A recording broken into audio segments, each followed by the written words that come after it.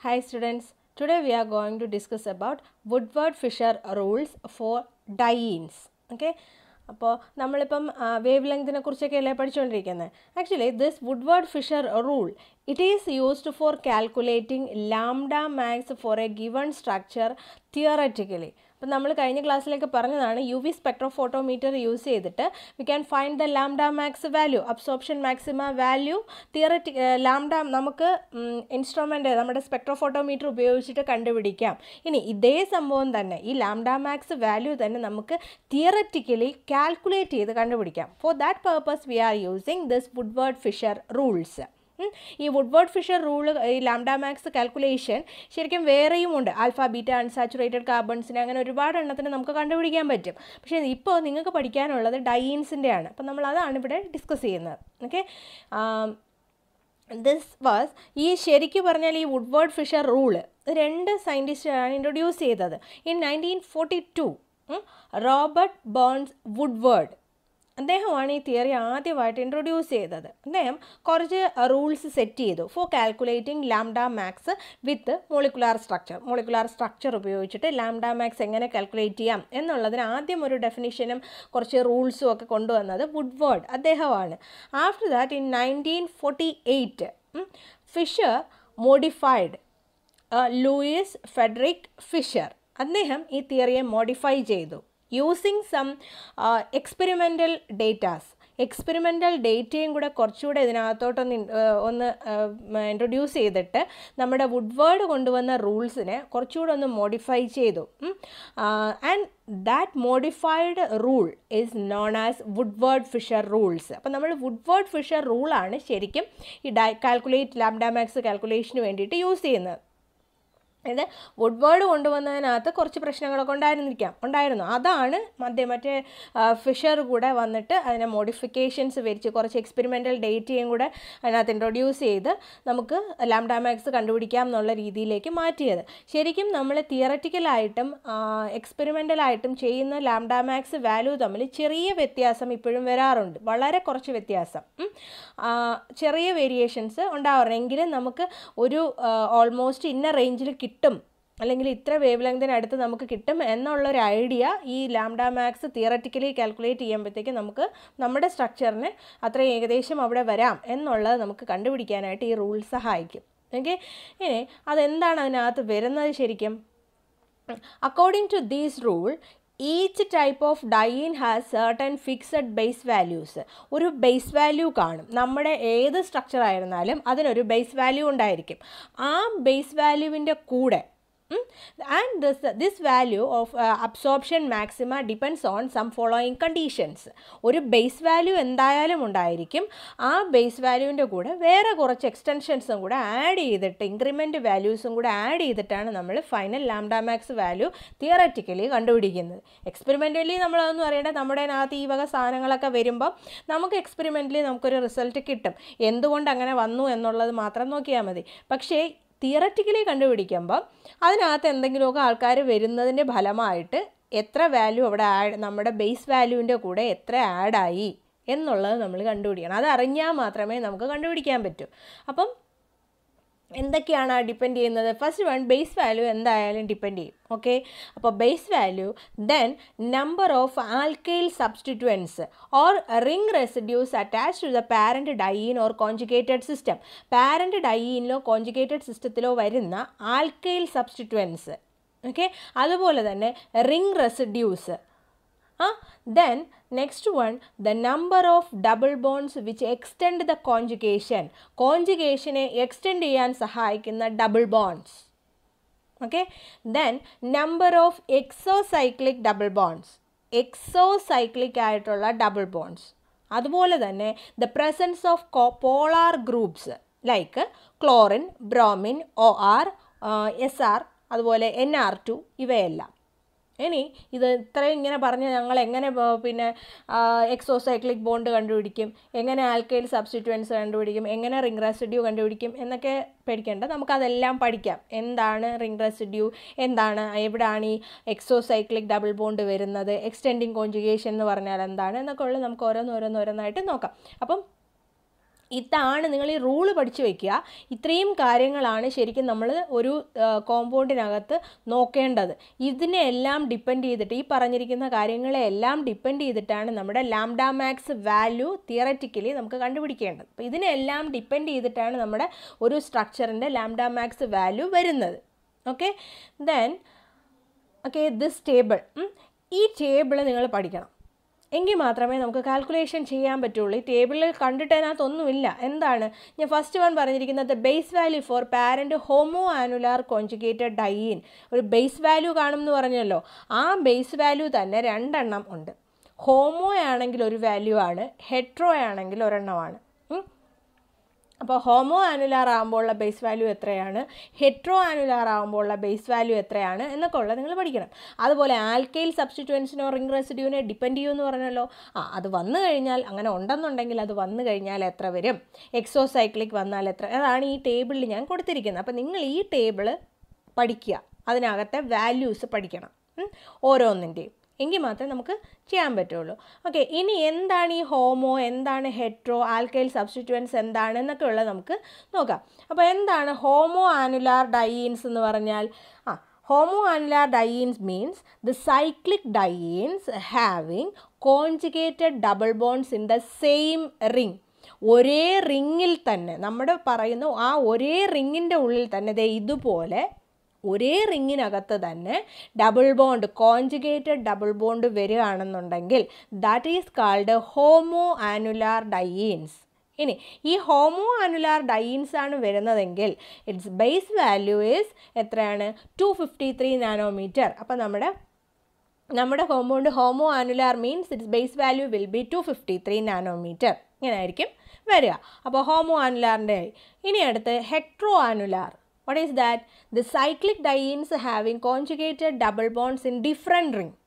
Conjugated double bonds different ringilanu varunnathengil that is called heteroannular dienes.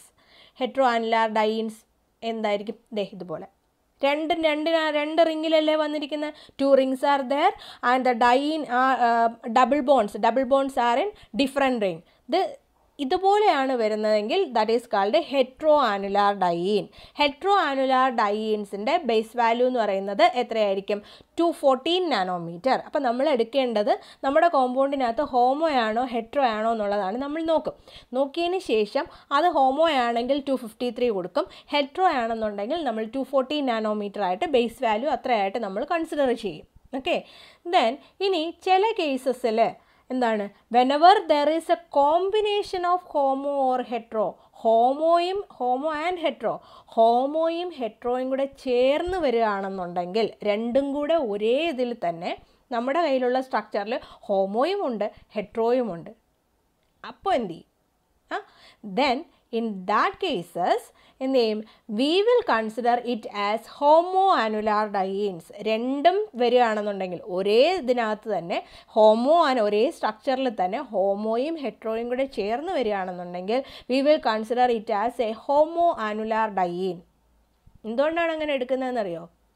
Because ഇവിടെ നമ്മൾ കണ്ടതാണ് homo annular ഡൈയിൻ്റെ base value എത്രയാണ്? 253. Hetero ആനുലാറിൻ്റെ 214. അപ്പോൾ base value കൂടുതൽ 253 അല്ലേ? Therefore we will consider it as A homo annular dine. അപ്പോൾ രണ്ടും കൂടെ ചേർന്ന് വരുമ്പോൾ മറന്നു പോരുത്, രണ്ടും കൂടെ ചേർന്നാണ് വരുന്നതെന്നെങ്കിൽ നമ്മൾ കൺസിഡർ ചെയ്യുന്നത് അതിനെ ഹോമോ ആനുലാർ ഡൈനായിട്ട് കൺസിഡർ ചെയ്യും. Because it's base value is high. ഇനി അതെങ്ങനെ ആ സ്ട്രക്ചർ വരുന്നതെന്നറിയാവോ? ദേ ഇതുപോലെ ഇരിക്കും. ഇപ്പോൾ ഇതിനകത്ത് നിങ്ങൾ നോക്കിക്കഴിഞ്ഞാൽ ഹോമോയും ഉണ്ട് ഹെട്രോ ആനുലാറും ഉണ്ട് അല്ലേ? ഹോമോ ആനുലാർ മീൻസ് ഡൈൻ ഒരേ റിങ്ങിൽ, സെക്കൻഡ് റിങ്ങിനകത്ത് രണ്ടും ഡൈൻ ഒരേ റിങ്ങിൽ വന്നു. ഫസ്റ്റ് റിങ്ങും സെക്കൻഡ് റിങ്ങും കൂടെ നോക്കിക്കഴിഞ്ഞാൽ ഒരു ഡബിൾ ബോണ്ട് ഇപ്പുറത്തും ഒന്ന് അനന്തർ റിങ്ങിൽ, അപ്പോൾ രണ്ടെണ്ണം വന്നല്ലോ. അപ്പോൾ നമ്മൾ കൺസിഡർ ചെയ്യുന്നത് ഏതായിരിക്കും? ഹോമോ ആനുലാർ ഡൈൻ എന്ന് കൺസിഡർ ചെയ്തിട്ട് അതിൻ്റെ ബേസ് വാല്യൂ നമ്മൾ 253 ആയിട്ട് എടുക്കും. ഇത് മറന്നു പോരുത്, കാരണം ഇതാണ് നിങ്ങളെ തെറ്റിക്കുന്നത്. ഹോമോ എന്നുള്ള സ്ഥാനത്ത് നിങ്ങൾ ഹെട്രോ എടുക്കും, ആൻസർ തെറ്റിപ്പോവും. ഇത് ഓർത്തോളാം. അപ്പോൾ ഓക്കെ, ഇനിയിപ്പോൾ നമ്മൾ എന്താ പറഞ്ഞത്? Double bond extend conjugation. എന്താണ് ഈ ഡബിൾ ബോണ്ട് എക്സ്റ്റെൻഡ് കോൺജുഗേഷൻ എന്ന് പറയുന്നത്? If A third means third double bond ആണ്. Third double bond is separated from the parent dine by A single bond. Third bond അല്ല, third double ബോണ്ടാണ്. Okay, third double bond is separated from the parent dine by A single bond. എന്താണ് structure നോക്കുമ്പോൾ മനസ്സിലാവും. Okay, ഇതുപോലെ, അതായത് ഒരു parent dine, ഞാൻ ആ darken ചെയ്തിരിക്കുന്നതാണ് നമ്മുടെ പാരൻറ്റ് ഡൈൻ. ആ പാരൻറ്റ് ഡൈൻ കൂടാതെ വേറൊരു ഡബിൾ ബോണ്ട് കൂടെ വരുന്നു. That is separated by A single bond. ഒരു സിംഗിൾ ബോണ്ട് സെപ്പറേഷൻ ഉപയോഗിച്ചിട്ട് ഒരു മൂന്നാമതൊരു ബോണ്ട് കൂടെ വരികയാണെന്നുണ്ടെങ്കിൽ that is known as double bond extend conjugation. മൂന്നാമതോ അതുപോലെ ഇനി അതിൻ്റെ ഇപ്പുറത്ത് നാലാമതൊരെണ്ണം കൂടെ ഒരു single bond double bond conjugation ആയിരിക്കണം. Conjugation means double bond single bond double bond single bond, ആ രീതിയിൽ conjugation alternate double bond single bond ഉണ്ടായിരിക്കണം. That is called conjugation. Conjugation വരികയും അങ്ങനെ നമ്മുടെ ഡബിൾ ബോണ്ടിനെ എക്സ്റ്റെൻഡ് ചെയ്ത് കൊണ്ടുപോകുന്ന രീതിയിൽ നമ്മുടെ കോമ്പൗണ്ടിനകത്ത് extra double bonds, ഡൈനല്ലാതെ extra double bonds ഉണ്ട് എന്നുണ്ടെങ്കിൽ അങ്ങനെ അതിനെയാണ് നമ്മൾ ഡബിൾ ബോണ്ട് എക്സ്റ്റെൻഡ് കോൺജുഗേഷൻ എന്ന് പറയുന്നത്. അപ്പോൾ ഈ രീതിയിലാണ് വരുന്നതെങ്കിൽ നമ്മൾ ഇൻക്രിമെൻറ്റ് വാല്യൂ എത്രയായിട്ട് എടുക്കും? Then we will consider it's increment value as 30 nanometres. അപ്പോൾ നമ്മൾ ബേസ് വാല്യൂ പ്ലസ് 30 എടുക്കും. ഓക്കെ, then next one എന്താ? exocyclic double bond. What is that? The double bond in which one of the doubly bonded atom is a part of the ring. അതായത് വേറൊന്നുമില്ല, നമ്മുടെ റിങ്ങിൻ്റെ പുറത്തേക്കൊരു bond ഉണ്ടോ എന്ന് നോക്കിയാൽ മതി. റിങ്ങിൻ്റെ പുറത്തേക്കൊരു double bond ഉണ്ടോ എന്നുള്ളത് നോക്കണം. റിങ്ങിൻ്റെ വെളിയിൽ ഒരു ഡബിൾ ബോണ്ട് ഉണ്ടോ എന്ന് നോക്കണം. അതുപോലെ തന്നെ ആ ഡബിൾ ബോണ്ടിൻ്റെ ഒരു ആറ്റം എന്ന് പറയുന്നത് റിങ്ങിൻ്റെ പാർട്ടായിരിക്കും. ലൈക്ക് ദിസ്, ഫസ്റ്റ് വൺ, ആ പറഞ്ഞിരിക്കുന്ന റിങ്ങിൻ്റെ ആ സൈഡിലെല്ലായിടത്തും എവിടെയെങ്കിലും ഒരു ഡബിൾ ബോണ്ട് പുറത്തേക്ക് വന്നിട്ടുണ്ടെങ്കിൽ that is considered as എക്സോസൈക്ലിക് double bond. Okay, ഇനി ആ സെക്കൻഡ് സ്ട്രക്ചർ ഒന്ന് നോക്കിയേ. There 2 rings are there. അവിടെ 2 ബോണ്ടും കൊടുത്തിട്ടുണ്ട്. അതിനകത്ത് നിങ്ങൾക്ക് പറയാൻ പറ്റുമോ ഏതാണ് എക്സോസൈക്ലിക് ഡബിൾ ബോണ്ട്, അല്ലെങ്കിൽ എത്ര എക്സോസൈക്ലിക് ഡബിൾ ബോണ്ട് ഉണ്ടെന്നുള്ളത് കണ്ടുപിടിക്കാവോ? എങ്ങനെ വരും, ഏതൊക്കെയാണ് എന്നുള്ളതൊന്ന് പറയാൻ പറ്റുമോ? ഒന്ന് നോക്കിയേ, നിങ്ങളൊന്ന് സ്ക്രിബിൾ ചെയ്ത് വെച്ചിട്ട് നമ്മൾ പറയുന്നത് നോക്കിയാൽ മതി. എത്ര എണ്ണം വരും എന്നൊന്ന് നോക്കിയേ. ഓക്കെ, അപ്പോൾ അവിടെ നമ്മൾ റിങ് എ, ഞാൻ ring A and ring B എന്ന് കൺസിഡർ ചെയ്യാൻ കാരണം നിങ്ങൾക്ക് കുറച്ചുകൂടെ ക്ലിയർ ആവാനാണ്. അപ്പോൾ അവിടെ റിങ് എ എടുക്കുകയാണെന്നുണ്ടെങ്കിൽ ആ റിങ് എക്ക് പുറത്തേക്കൊരു ഡബിൾ ബോണ്ട് ഉണ്ട് അല്ലേ? ആ ഡബിൾ ബോണ്ടിൻ്റെ ഒരാറ്റം എന്ന് പറയുന്നത് part of that ring A.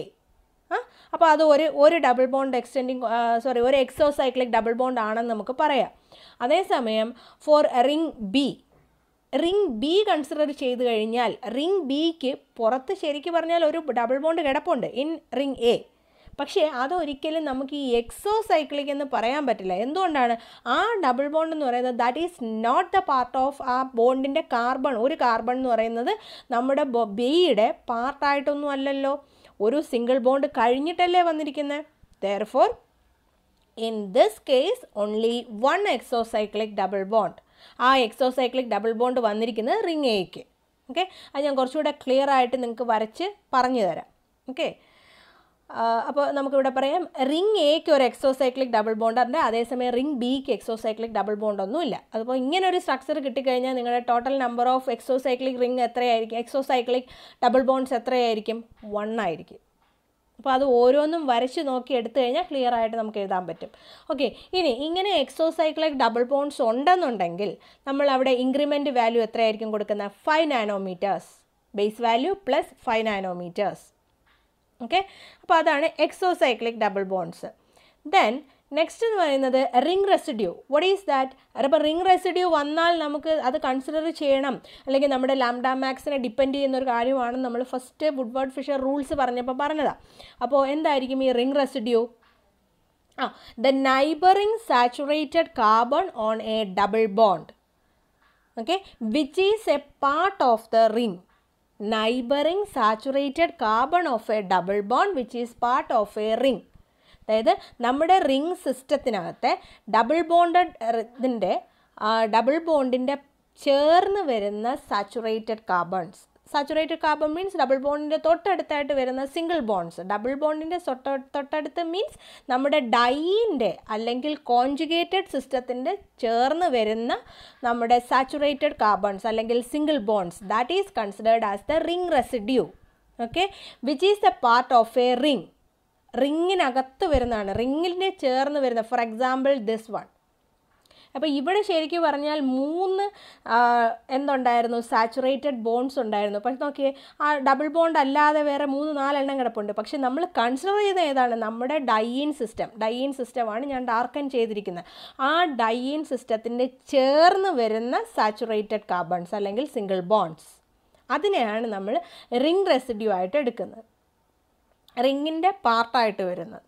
Okay, then ഇങ്ങനെ വരികയാണെന്നുണ്ടെങ്കിൽ നമ്മുടെ അതിൻ്റെ ഇൻക്രിമെൻ്റ് വാല്യൂ എത്രയായിട്ടാണ് എടുക്കുന്നത്? ഇൻക്രിമെൻ്റ് വാല്യൂ എന്ന് പറയുന്നത് 5 നാനോമീറ്റേഴ്സ് ആയിരിക്കും. ഇനി ഇതുപോലെ തന്നെ റിംഗ് റെസിഡ്യൂ പോലെ വരുന്ന ഒരാളാണ് നമ്മുടെ ആൽക്കൈൽ സബ്സ്റ്റിറ്റ്യുവൻസ്. അപ്പം ഈ ആൽക്കൈൽ സബ്സ്റ്റിറ്റ്യുവൻസും റിംഗ് റെസിഡ്യൂവും കൂടെ മാറിപ്പോരുത്.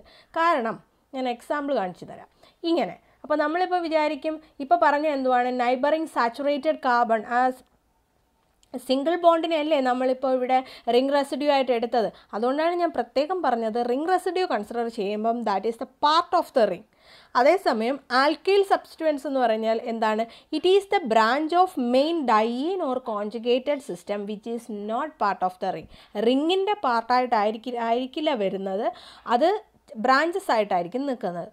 അപ്പോൾ ഇവിടെ നമ്മൾ ഈ ഒരു ഫിഗറിൽ നോക്കുകയാണെന്നുണ്ടെങ്കിൽ ഹിയർ ദ ആൽക്കൈൽ സബ്സ്റ്റിറ്റ്യുവൻസ് ഏതൊക്കെയായിരിക്കും? ഒരു കാര്യം കൂടെ ഓർക്കണം, ഡൈയിനിലോ കോൺജുഗേറ്റഡ് സിസ്റ്റത്തിലോ വരുന്നെങ്കിൽ മാത്രമേ നമ്മൾ അതിനെ ലാംഡ മാക്സ് കാൽക്കുലേഷനിൽ കൺസിഡർ ചെയ്യുള്ളൂ.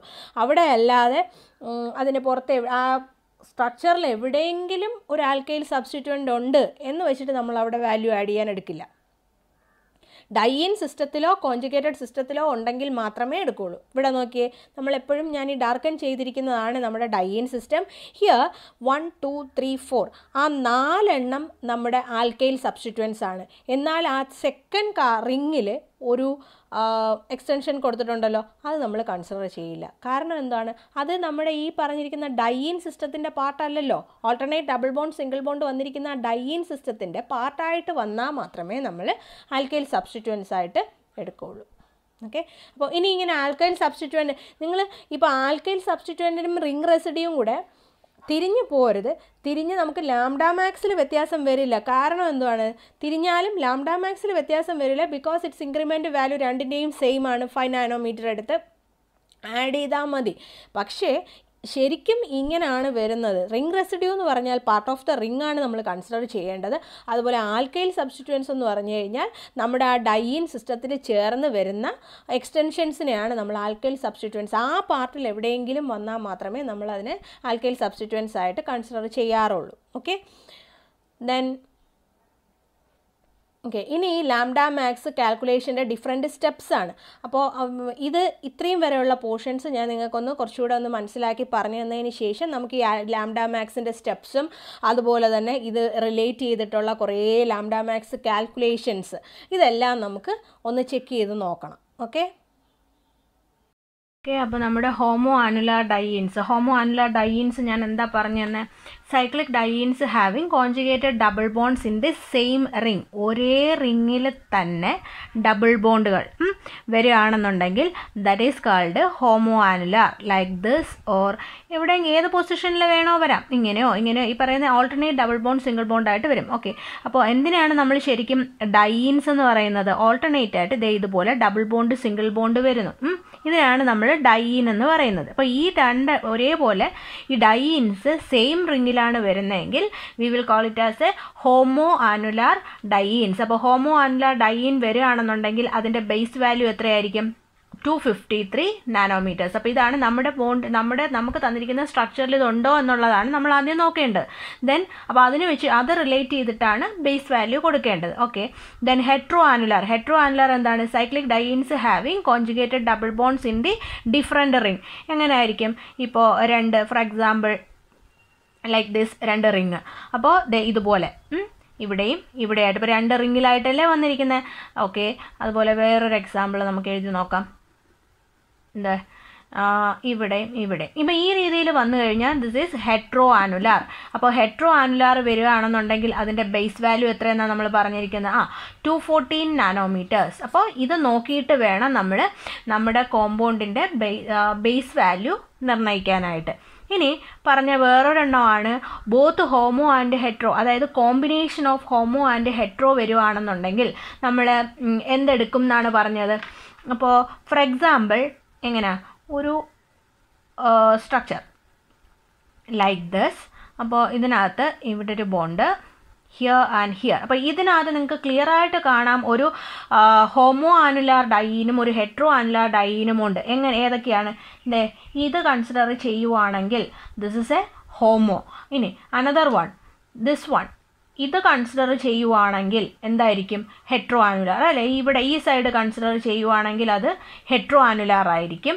അതല്ല നമ്മൾ ഇതാണ് കൺസിഡർ ചെയ്യുന്നതെങ്കിൽ അതൊരു ഹോമോ ആനുലാർ ആയിരിക്കും. അപ്പോൾ ഇങ്ങനത്തെ കേസസ് ആണ് വരുന്നതെങ്കിൽ രണ്ടും കൂടെ ഒരുമിച്ച് വരുവാണെങ്കിൽ we will consider it as A homo annular ഡൈയിൻസ് ആയിട്ട് നമ്മൾ കൺസിഡർ ചെയ്യും. ഇങ്ങനെ വരികയാണെങ്കിൽ നമ്മൾ ഹോമോ ആയിട്ട് എടുക്കും. അപ്പോൾ ഹോമോ ആയിട്ടാണ് വരുന്നതെങ്കിൽ അതിൻ്റെ ബേസ് വാല്യൂ എത്രയായിട്ടാണ് നമ്മൾ കൺസിഡർ ചെയ്യുക? അപ്പോൾ നമ്മൾ ഉടനെ ബേസ് വാല്യൂ 253 ആയിട്ട് എടുക്കും. ഓക്കെ, അപ്പോൾ അങ്ങനെ വരികയാണെങ്കിൽ നമ്മുടെ ബേസ് വാല്യൂ എന്ന് പറയുന്നത് 253 നാനോമീറ്റേഴ്സ്. അപ്പോൾ ഇതാണ് നമുക്ക് തെറ്റിപ്പോകാൻ സാധ്യതയുള്ളത്. രണ്ടും കൂടെ ഒരുമിച്ചായിരിക്കും വന്നിരിക്കുന്നത്, നിങ്ങൾ ശ്രദ്ധിക്കില്ല. അപ്പം ഇത് ഓർത്തോളുക. അത് നോക്കി ഹോമോ ആണോ ഹെട്രോ ആണോ രണ്ടും കൂടെ വന്നിട്ടുണ്ടെങ്കിൽ ഹോമോ എടുത്തിട്ട് വേണം നമുക്ക് ചെയ്യാനായിട്ട്. ഓക്കെ, ദെൻ നെക്സ്റ്റ് വൺ നമ്മൾ പറഞ്ഞ എന്താണ്? നമ്മുടെ അതിനകത്ത് alkyl എക്സോസൈക്ലിക് double bonds are present or not ഉണ്ടെന്നുണ്ടെങ്കിൽ എത്ര എണ്ണം ഉണ്ട് എന്നൊക്കെ ചെക്ക് ചെയ്യണം എന്ന് പറഞ്ഞു. What is that? എക്സോസൈക്ലിക്, അത് ഓർക്കാൻ എളുപ്പത്തിന് പറഞ്ഞുതരാം. The rings having an outside double bond. അത് ഓർത്താൽ മതി. ഒരു റിങ്ങും അതിൻ്റെ പുറത്തേക്ക് ഒരു ഡബിൾ ബോണ്ടും ഉണ്ടായിരിക്കും. അപ്പം റിങ്ങിന് ഈ പറഞ്ഞിരിക്കുന്ന കാർബണുകളിൽ ഏതിലെങ്കിലും പുറത്തേക്കൊരു ഡബിൾ ബോണ്ട് ഉണ്ടെങ്കിൽ that is called എക്സോസൈക്ലിക് double bonds.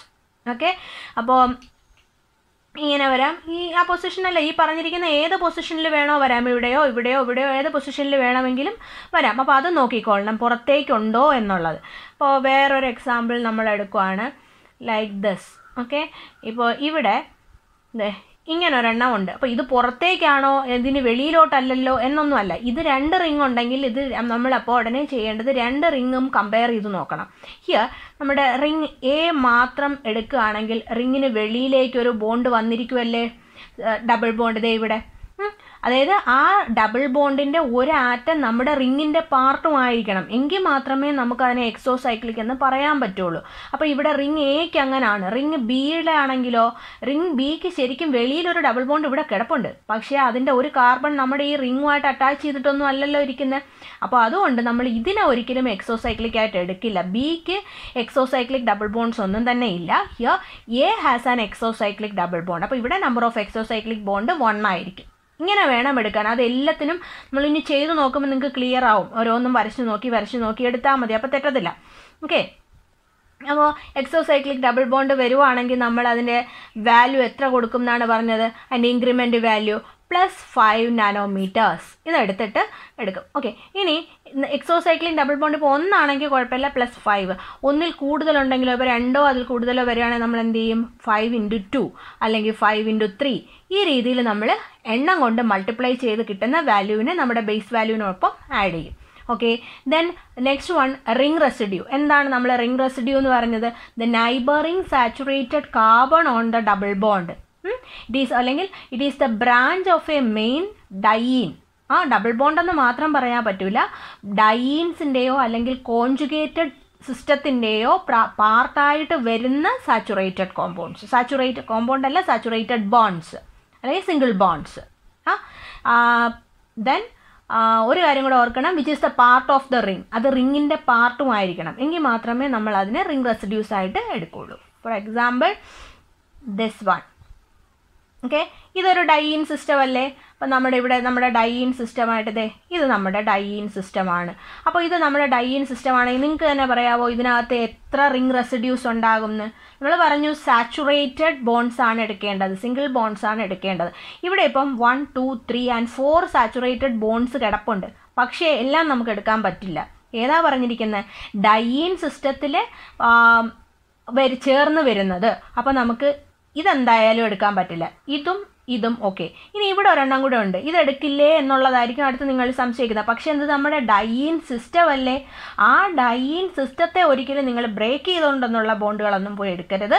അതിന് വെളിയിലുള്ളത് മാത്രമേ എടുക്കാവൂ. ഡൈയിൻ ആയിരുന്നാലും കോൺജുഗേറ്റഡ് സിസ്റ്റം ആയിരുന്നാലും, conjugated system means for example ഇപ്പോൾ എങ്ങനെയാണ്, ഹിയർ ആൻഡ് ഹിയർ. ഓക്കെ, അപ്പം നമ്മുടെ കോൺജുഗേറ്റഡ് സിസ്റ്റം എന്ന് പറയുന്നത് ഇങ്ങനല്ലേ വന്നിരിക്കുന്നത്, ഈ രീതിയിൽ നമുക്കൊരു കോൺജുഗേറ്റഡ് സിസ്റ്റം ഉണ്ട്. അപ്പോൾ ഇത് നിങ്ങളുടെ പേപ്പറിൽ നിങ്ങൾ തനിയെ ഒന്ന് നമ്പർ ഓഫ് റിംഗ് റെസിഡ്യൂസ് എത്ര എണ്ണം ഉണ്ട്, ഏതെല്ലാമാണെന്നൊന്ന് എഴുതി നോക്കിയിട്ട് നമ്മുടെ എക്സ്പ്ലനേഷൻസ് ഒന്ന് ശ്രദ്ധിച്ചാൽ മതി. ഒന്ന് ചെയ്ത് നോക്കിയേ. Okay, here 1 2 3 and 4. ഒരിക്കലും ഈ ബോണ്ടിനെയോ ഒന്നും പോയി എടുത്തേക്കരുത്. അപ്പോൾ ഇവിടെ 2, ഇവിടെ 4, ഈ രീതിയിലാണ് നമ്മൾ റിംഗ് റെസിഡ്യൂസ് കൗണ്ട് ചെയ്ത് എടുക്കേണ്ടത്. ഓക്കെ, അപ്പോൾ റിംഗ് റെസിഡ്യൂസ് പ്രസൻ്റ് ആണെങ്കിൽ നമ്മുടെ വാല്യൂ എന്ന് പറയുന്നത് എത്രയായിരിക്കും എന്ന് പറഞ്ഞു, 5 നാനോമീറ്റേഴ്സ്. നമ്പർ അതിൻ്റെ എണ്ണത്തിനനുസരിച്ചിട്ട് ഇപ്പോൾ ഇവിടെ ആണെന്നുണ്ടെങ്കിൽ നമ്മൾ എത്ര എടുക്കും, 5 × 2, ഹിയർ 5 × 4. ഈ രീതിയിൽ മൾട്ടിപ്ലൈ ചെയ്ത് കിട്ടുന്ന വാല്യൂ എത്രയാണോ അതിനെ ബേസ് വാല്യൂവിനൊപ്പം ആഡ് ചെയ്ത് എടുക്കണം. ഓക്കെ, ക്ലിയർ ആയല്ലോ റിംഗ് റെസിഡ്യൂസ്. ഇനി ഈ റിംഗ് റെസിഡ്യൂ പോലെ തന്നെ വരുന്ന ഒരാളാണ് ആൽക്കൈൽ സബ്സ്റ്റിറ്റ്യൂവൻസ്. ഒറ്റ ഡിഫറൻസേ ഉള്ളൂ, ദാറ്റ് ഈസ് ഒരു ബ്രാഞ്ച് ആയിരിക്കും. ഈ പറഞ്ഞിരിക്കുന്ന നമ്മുടെ ഡൈയിൻ സിസ്റ്റത്തിലോ കോൺജുഗേറ്റഡ് സ്റ്റെയിനിലോ വരുന്ന ഒരു ബ്രാഞ്ച് ആയിട്ട് പുറത്തേക്ക് വരുന്നതായിരിക്കും, അല്ലാണ്ട് അത് റിങ്ങിൻ്റെ പാർട്ടായിരിക്കില്ല. Which is not part of the ring. ഒരിക്കലും റിങ്ങിൻ്റെ പാർട്ടായിട്ടായിരിക്കില്ല വരിക. Almost similar to alkyl സബ്സ്റ്റിറ്റ്യൂവൻറ്റ്, but it is not part of A ring. Okay, പിന്നെ നമ്മൾ ശ്രദ്ധിക്കേണ്ട ഒരു കാര്യം എന്ന് പറയുന്നത്, ഇത് ഇമ്പോർട്ടൻ്റ് ആണ്, we will consider only the alkyl groups which are attached to the conjugation അല്ലെങ്കിൽ ഡൈയിൻ സിസ്റ്റത്തിലോ കോൺജുഗേഷനിലോ അറ്റാച്ച് ചെയ്തിരിക്കുന്ന ആൽക്കൈൽ സബ്സ്റ്റിറ്റ്യൂവൻസിനെ മാത്രമേ നമ്മൾ കൺസിഡർ ഈ ലാംഡാമാക്സ് കാൽക്കുലേഷന് വേണ്ടിയിട്ട് കൺസിഡർ ചെയ്യുള്ളൂ. അല്ലാണ്ട് വേറെ എവിടെയെങ്കിലും ഒക്കെ ഉണ്ട് എന്ന് കരുതിയിട്ട് നമ്മൾ ഒരിക്കലും അതിനെയൊന്നും കൺസിഡർ ചെയ്യില്ല. ഫോർ എക്സാമ്പിൾ ഹിയർ, അപ്പം ഇവിടെ നമ്മുടെ ഡൈയിൻ സിസ്റ്റം നിങ്ങൾക്കറിയാം ഏതാണ്, ദിസ് വൺ അല്ലേ. അപ്പോൾ ഇതിനകത്ത് നമ്പർ ഓഫ് ആൽക്കൈൽ സബ്സ്റ്റിറ്റ്യൂവൻസ് എത്രയായിരിക്കും, 1 2 3 and 4. ഇതെത്രയും നമ്മുടെ ആൽക്കൈൽ സബ്സ്റ്റിറ്റ്യൂവൻസ് ആണ്. ഇവിടെ 2 ആൽക്കൈൽ സബ്സ്റ്റിറ്റ്യൂവൻറ്റ് കിടപ്പുണ്ട്, പക്ഷേ നമ്മൾ അതിനെ കൺസിഡർ ചെയ്യില്ല. എന്തുകൊണ്ടാണ് കൺസിഡർ ചെയ്യാത്ത, അതിനകത്ത് ആൽക്കൈൽ സബ്സ്റ്റിറ്റ്യൂവൻറ്റ് ഈ പറഞ്ഞിരിക്കുന്ന രണ്ടും എന്താ, നമ്മുടെ ഈ പറഞ്ഞിരിക്കുന്ന ഡൈയിൻ സിസ്റ്റത്തിൻ്റെയോ അല്ലെങ്കിൽ conjugated സിസ്റ്റത്തിൻ്റെയോ പാർട്ടല്ല. Therefore we will not consider these 2. Okay, another example. അപ്പോൾ ഇതൊന്ന് മനസ്സിലാക്കുക, നമുക്ക് ചെയ്യുമ്പോൾ ക്ലിയർ ആകും. ഓക്കെ, ഇവിടെയും ഓരോ ബോണ്ടുണ്ട്, ദെൻ ഇവിടെയൊക്കെ ഉണ്ടെന്നിരിക്കട്ടെ. ഓക്കെ, ഇപ്പോൾ ഇതിനകത്ത് നിങ്ങൾ തന്നെ ഒന്ന് കൗണ്ട് ചെയ്ത് നോക്കിയേ, ഏതാണ് നമ്മുടെ ഡൈയിൻ സിസ്റ്റം എന്ന് പറയുന്നത്, ദിസ് വൺ. ഓക്കെ, ഇപ്പോൾ ഇതിനകത്ത് നമ്പർ ഓഫ് ആൽക്കൈൽ സബ്സ്റ്റിറ്റ്യൂവൻസ് എത്രയായിരിക്കും, 1 2 and 3. അപ്പം ഇത് രണ്ടും കൺസിഡർ ചെയ്യുമോ, ഇല്ല, ഇത് രണ്ടും ഒരിക്കലും കൺസിഡർ ചെയ്യില്ല. അപ്പോൾ ഇവിടെ 3, ഇവിടെ 4. ഇങ്ങനെയാണ് നമ്മൾ alkyl substituents count ചെയ്തെടുക്കേണ്ടത്. Okay, then ഇപ്പം ഇവിടെ ആൽക്കൈൽ സബ്സ്റ്റിറ്റ്യൂവൻസ് വന്നാൽ നമ്മൾ വാല്യൂ എത്ര വരും എന്നാണ് പറഞ്ഞത്, 5 നാനോമീറ്റേഴ്സ്. ദെൻ നമ്പർ വരുന്നതിനനുസരിച്ചിട്ട് 5 × 4 അല്ലെങ്കിൽ 5 × 3 അല്ലെങ്കിൽ 5 × 2, ഈ രീതിയിൽ നമ്മൾ എണ്ണം എത്രയുണ്ടോ അതും കൂടെ മൾട്ടിപ്ലൈ ചെയ്തിട്ട് that value will be added to the base value. Clear? Okay, ഇനി ഒരെണ്ണം കൂടെ നമ്മൾ പറഞ്ഞായിരുന്നു, ഏതാണ്, ഡബിൾ ബോണ്ട് എക്സ്റ്റെൻഡിങ് കോൺജുഗേഷൻ. എന്താണ് ഈ ഡബിൾ ബോണ്ട് എക്സ്റ്റെൻഡിങ് കോൺജുഗേഷൻ എന്ന് പറയുന്നത്? If A third double bond is separated by A single bond from one of the original ഡൈയിൻ system. Actual ഡൈയിൻ സിസ്റ്റത്തിൽ നിന്ന് മൂന്നാമതൊരു double bond that will be separated by A single bond. അങ്ങനെ വരുവാണെന്നുണ്ടെങ്കിൽ we will call it as A double bond extending conjugation. അപ്പോൾ നമ്മളത് consider ചെയ്യും, എന്നിട്ട് എത്ര എണ്ണം ഉണ്ടെന്നുള്ളത് കൗണ്ട് ചെയ്ത് നോക്കി അതിനെ നമ്മൾ കൊടുക്കും. For example like this. Okay, here ഒരു bond, here also and here. Okay, അപ്പോൾ ഇത്രയും ഉണ്ട്. അപ്പോൾ ഇതൊരു ഡബിൾ ബോണ്ട് എക്സ്റ്റെൻഡ് കോൺജുഗേഷൻ ആണ്. എങ്ങനെ നമുക്ക് പറയാം, നമ്മുടെ ആക്ച്വൽ ഡൈയിൻ സിസ്റ്റം എന്ന് പറയുന്നത് ഇതല്ലേ. അപ്പോൾ ഈ ആക്ച്വൽ ഡൈയിൻ സിസ്റ്റത്തിനെ സെപ്പറേറ്റ് ചെയ്തുകൊണ്ട് ഇവിടെ ഒരു സിംഗിൾ ബോണ്ട് വന്നു. ആ സിംഗിൾ ബോണ്ട് കഴിഞ്ഞിട്ടല്ലേ ഇതാ ഇവിടെ മൂന്നാമതൊരു ഡബിൾ ബോണ്ട് കൂടെ വന്നിരിക്കുന്നത്. Okay, therefore we will consider this bond as A double bond extending conjugation. നമ്മുടെ കോൺജുഗേഷനെ എക്സ്റ്റെൻഡ് ചെയ്തുകൊണ്ട് പോവല്ലേ, അപ്പോൾ നമ്മൾ ഇതിനെ ഇവിടെ കൺസിഡർ ചെയ്യും. അപ്പം ഹിയർ ഒരെണ്ണം ഉണ്ട്, ഒരു ഡബിൾ ബോണ്ട് എക്സ്റ്റെൻഡ് കോൺജുഗേഷൻ ഉണ്ട് എന്ന് പറയാം. അപ്പോൾ ഇത് ഒന്നല്ലാതെ കൂടുതലും വരാം, നമുക്ക് ചെയ്യുമ്പോൾ ക്ലിയർ ആവും. അപ്പോൾ അങ്ങനെ വരുവാണെങ്കിൽ അത് എത്ര എണ്ണം ഉണ്ട്, ഒരിക്കലും ഇവിടെ ഇപ്പം 3 ഡബിൾ ബോണ്ട് ഉണ്ട് എന്ന് പറഞ്ഞിട്ട് 3 എഴുതി വെക്കരുത്. ഇതല്ലാണ്ട് വേറെ എത്ര എണ്ണം എക്സ്ട്രാ വരുന്നു ആ എണ്ണമാണ് എടുക്കേണ്ടത്. ഓക്കെ, അപ്പോൾ ഡബിൾ ബോണ്ട് എക്സ്റ്റെൻഡിങ് കോൺജുഗേഷൻ വരികയാണെന്നുണ്ടെങ്കിൽ നമ്മൾ കൊടുക്കുന്ന വാല്യൂ എത്രയായിരുന്നു, +30 നാനോമീറ്റേഴ്സ്. അതിന് എണ്ണം അനുസരിച്ചിട്ട് ഇപ്പോൾ 30 × 260 എന്നോ അല്ലെങ്കിൽ 30 × 3 അങ്ങനെയൊക്കെ എണ്ണം നമ്മളെടുത്ത് we will add this value to the base value. Okay, അപ്പോൾ ഇതെല്ലാം നമ്മൾ ഇന്ന് ഈ പറഞ്ഞിരിക്കുന്ന, ഇപ്പോൾ ഞാൻ നേരത്തെ നിങ്ങൾക്ക് പറഞ്ഞു തന്നതാണ്, ഇതൊന്നുകൂടെ എല്ലാവർക്കും ഇത് ക്ലിയർ ആയെന്നാണ് ഇപ്പം എൻ്റെ വിശ്വാസം. ഇത് നന്നായിട്ട് മനസ്സിലാക്കി വെക്കുക. അപ്പോൾ ഇത് പഠിച്ചിട്ട് വേണം, ഇത് വെച്ചിട്ടാണ് നമുക്കിനി അടുത്ത പ്രോബ്ലംസ് ചെയ്ത് നോക്കേണ്ടത്. ഓരോ λmax കാൽക്കുലേഷൻ സ്ട്രക്ചർ കിട്ടിക്കഴിഞ്ഞാൽ എങ്ങനെ ചെയ്യാം എന്നുള്ളത് ഇത് വെച്ചിട്ടാണ് ചെയ്യേണ്ടത്. ഇതാദ്യം നിങ്ങൾ നന്നായിട്ട് പഠിക്കുക. അപ്പോൾ ഇന്നത്തെ ക്ലാസ്സിൽ ഇത്രയേ ഉള്ളൂ. ഇതിൻ്റെ ബാക്കി നമുക്ക് കാൽക്കുലേഷൻസും എല്ലാം അടുത്ത ക്ലാസ്സിൽ ഡിസ്കസ് ചെയ്യാം. Okay, thank you.